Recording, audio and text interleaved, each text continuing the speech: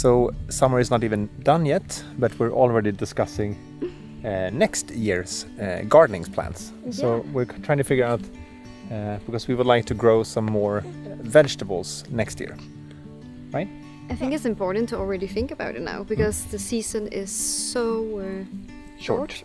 So short. Yeah. So I think it's good to like, what is it we want from next year actually? Yeah. I think next year could be really nice to do some potatoes and stuff like that.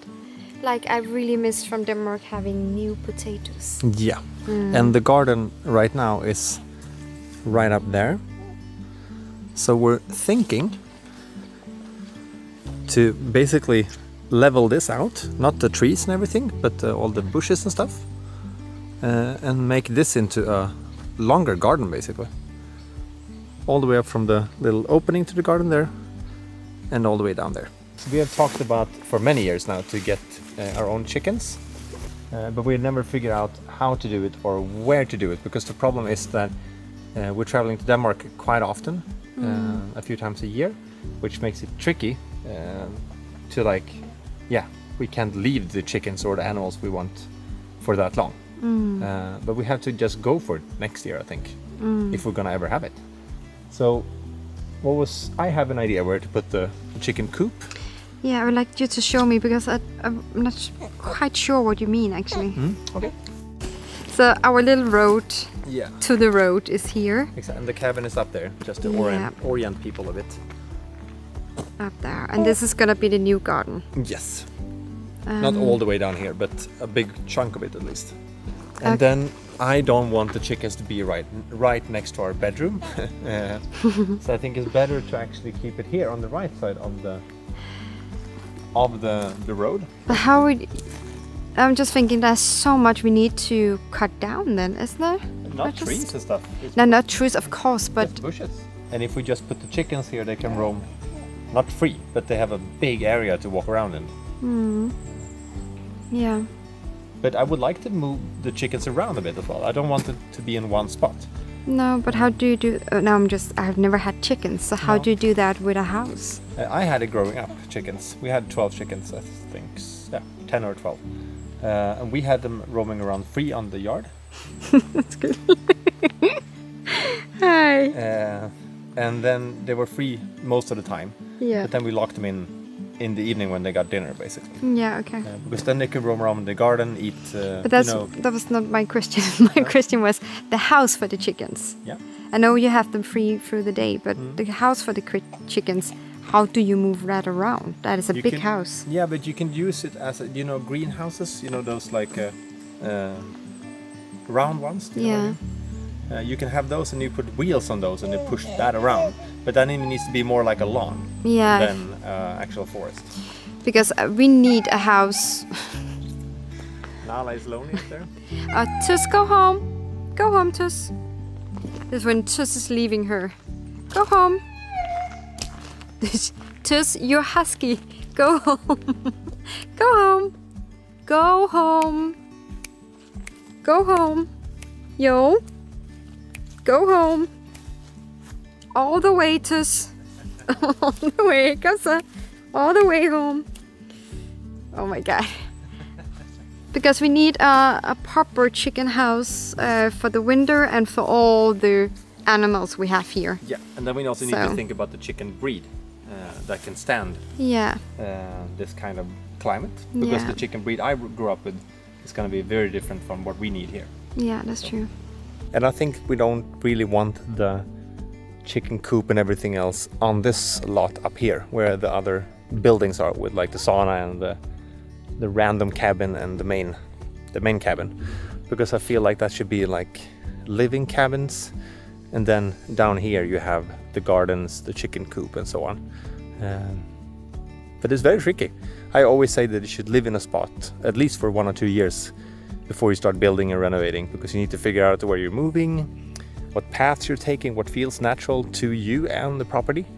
But now I've lived here for 6 years, so I should be able to take some decisions at least. So today we're doing something very special. We're doing the very last puzzle piece of my cookbook. So me and Andreas are doing the what we call the cover photo that is going to be on the cookbook. So now we're just making a complete mess in the living room, trying to organize it to make a bit like a pretty chaos. So we're filling the table with different kind of stuff and food, like lanterns, bread, and now Andreas is trying to organize and make it a bit pretty. And then we have cleared the whole background here. So all the books from the bookshelf and everything is down, so it makes a bit of a cleaner background.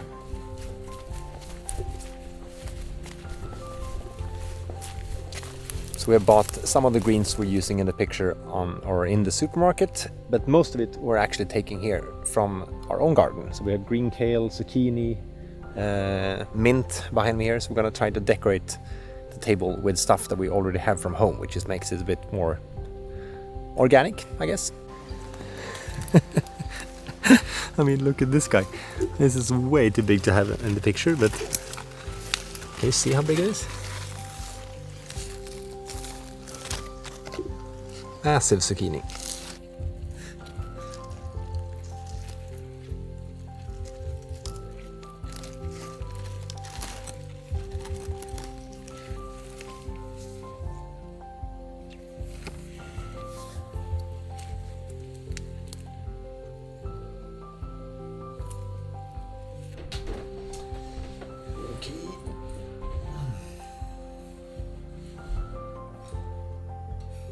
Skära några till. Ja.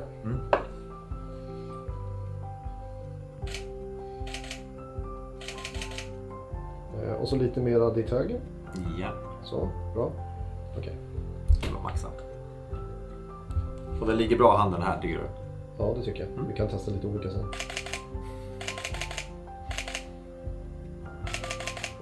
So that's a wrap on the cover photo. We spent how many hours? Like 4 hours? Yeah, we spent at least a half an hour in the what do you call it? The grocery store, picking out stuff, and then decorating the table took like 2 hours at least. And then one photo. For one. Yeah, so you better like the photo.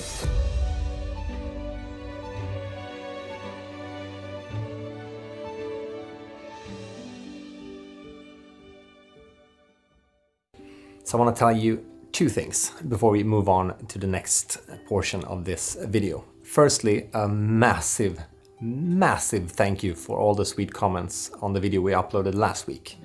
It was the true story about our son's birth that got very complicated, and that's why it took so long for us to upload that video or even record it to start with. But it was amazing to just hit upload and sit and read all these amazing comments and very supportive, and yeah, you are the best community ever. I just want to say thank you for that. Secondly, I would like to share some really exciting news. Christine and I have recently spent some time in Denmark, and most of the time we spent there was trying to brainstorm what the next thing should be for this channel. Because we feel like we want to get back to the roots of how we started this channel, of creating videos together as a family. Because the last year or two, maybe even, I've been making these videos on my own, mostly, and Christina have been doing her videos on her channel. But we want to come together as a team again and make videos as a channel. Make videos as a family on this channel.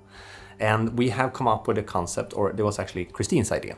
She came up with a concept of basically making a little TV series here on YouTube. So we're gonna divide it up into episodes and seasons and naming it Our Journey Home. It has a kind of a double meaning, both literally moving back together again, moving home, our journey home, but also in the sense of like coming home on what a home should be. It's gonna be a lot of renovations, talk about emotions, about living this way. I don't want to give too much away, but we are super excited, and a part of why I'm sharing this with you, besides just teasing it, is also because I have a tiny little goal for myself to reach 300,000 subscribers here on this channel before the end of the year. I know we're quite far off still. I think we're missing 22,000 or something, but I've been stagnant on this number 278 or something for a very long time. And I want to try to reach 300,000 before the end of the year. So if you're watching this and aren't subscribed, feel free to do so, because then you will get a notification when we're also going live with this new series in a few weeks.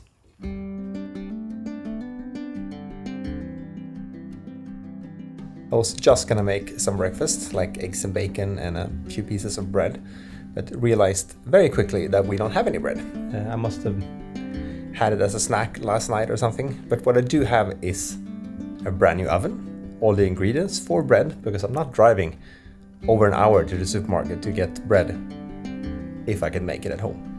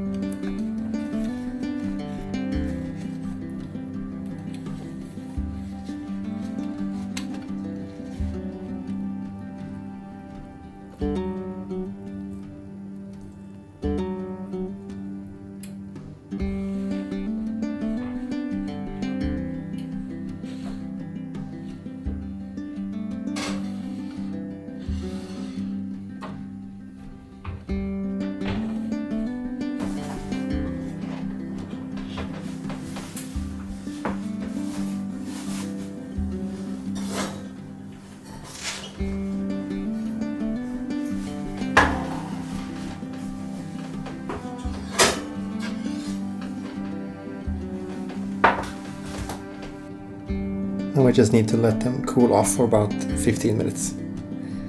Then we can start eating.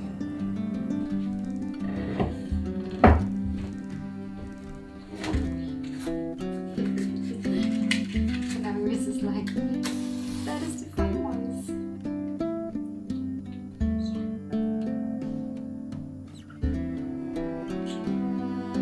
Do you want an edge or do you want it in the middle? I like an edge.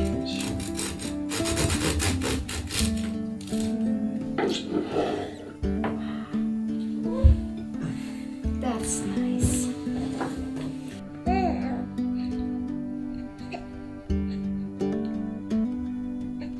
Thank you, guys.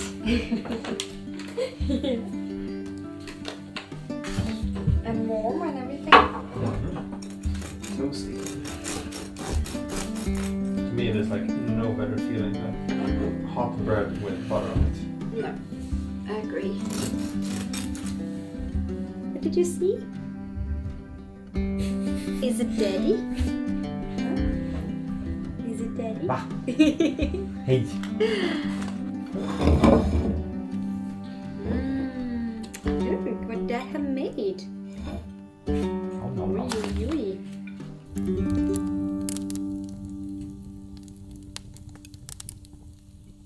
We got a package from our friends at A New Sweden, and I've never on this channel ever talked about a sponsor without getting paid. But with these guys I made a specific deal because I believe so much in their product and what their values are. They are a clothing company based and founded in Sweden. They make these wool shirts that you have seen me wear in basically Every video. every video for the last 2 years. I would say you're not really wearing anything else actually No. at home and also when we're out.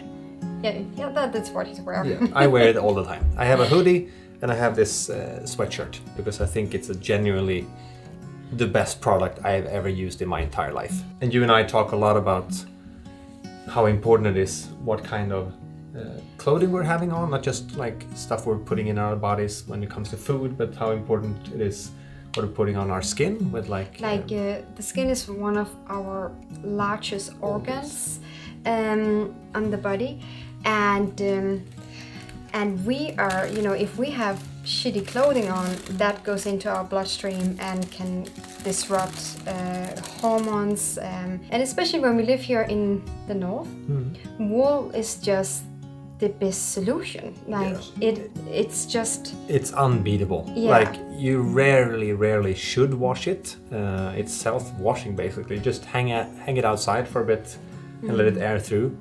It never smells. It's extremely warm. The 3 products we're gonna show you today is this sweatshirt, and then we have a wool dress for Christine. She's very excited about that one. Yeah. And then we have this hoodie as well. Hoodie is actually the one I wear the most, I would say. Super high quality, handmade in Sweden. I'm gonna live in this for winter, I can already feel. Lisa and Anthony, that are the founder of this clothing company called A New Sweden, have been very kind to provide me with a 15% discount link. So if you click my link down below in the description, you will get 15% off when you buy one of these pieces. Enjoy! If you have any questions whatsoever, it can be about our lifestyle, our new constellation as a family, dogs, our work, leave a comment down below and I'll make sure to answer as many as I possibly can. Thank you for watching this video and I'll see you guys very soon again.